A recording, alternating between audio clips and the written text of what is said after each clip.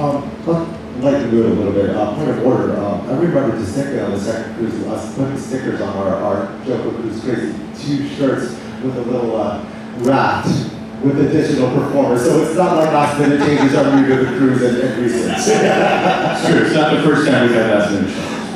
Speaking of chaos, today's schedule, is this some sort of experiment with all of the events kind of like trampling over each other? It's a lot of things. Experiment is one thing you could call it. Without getting too deep into the weeds, relatively late in the planning, last year we had a stage on the back deck for performances to take place back there. Relatively late in the planning on our end, we decided we were not going to have that stage. And it threw off the schedule and planning, and we already had booked a number of acts based on types of acts based on that type of schedule that stage would have given us.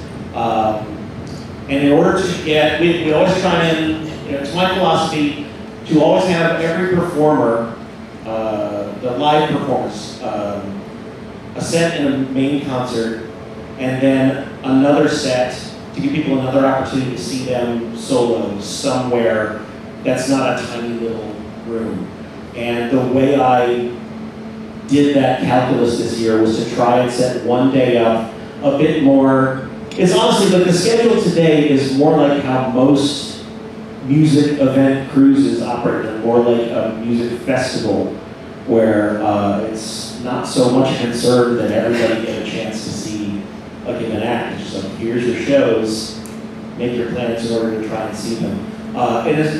There was a certain degree of experiment to them in as we were considering various options for the future if we had to move to another cruise ship where the main stage didn't support 2 shows basically covering all attendees. We wanted to see how people would interact with and appreciate or not appreciate something a little more festival-like. So we'll see a little bit of that in the feedback.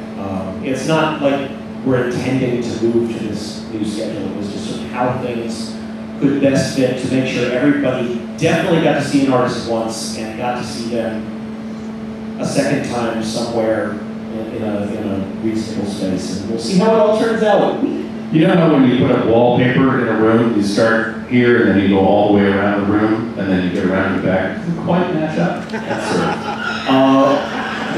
one nice thing we did get, we were able to set up, we brought in the professional light rig that you see back on the CU stage. We had some wonderful dance parties back there. I like seeing how the turnout for those, especially Drew's. Did you all see that weird Kraken Gargulon cake from our party slides? So, okay. It's a great cake. The most amazing cake I've ever seen. Oh, speaking of cakes, anybody get a chance to go to Cake away today? My phone was blowing up from people on our staff telling us how well received it has been. Might say huge success.